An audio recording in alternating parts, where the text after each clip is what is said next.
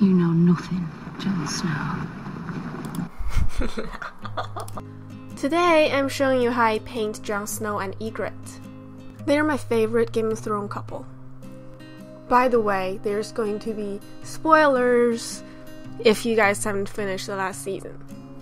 I think their relationship is kind of like those typical high school drama movies in a hardcore way, which is pretty creative.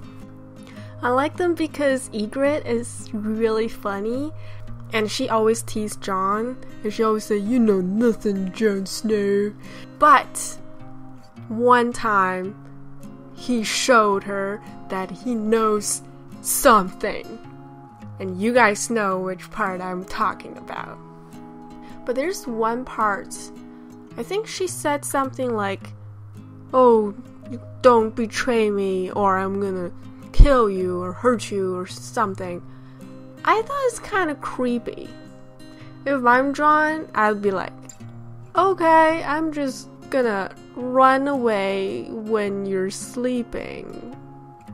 Yeah. But in the last episode, he did leave her. I didn't really like it. I know they got into this fight, and she was trying to help him, and he just pushed her away. I don't understand why he did that. Did I miss something? And at the end, he was like, "Oh, you're not gonna shoot me, you're not gonna shoot me." And she shot him. But we can tell that she didn't really want to kill him because she's an amazing archer. And she shot him 3 times, but he's still alive. So she wasn't trying to kill him.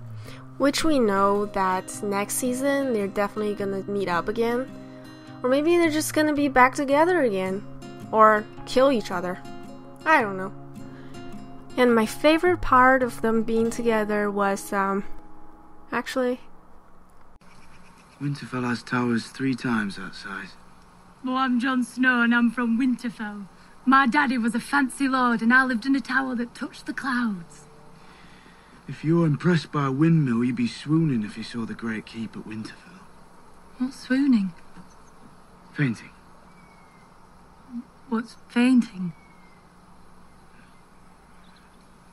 When a girl sees blood and collapses. Why would a girl see blood and collapse? Well, not all girls are like you. Oh, girls see more blood than boys. Or do you like girls who swoon, Jon Snow? Oh, a spider! Save me, Jon Snow! My dress is made of the purest silk from Tra-la-la-la-lally day. If you guys want to watch this part, I have the link down below. When I was doing this drawing, I actually had this color art in the background. It's blue and red. Blue means Jon Snow, and red means Ygritt.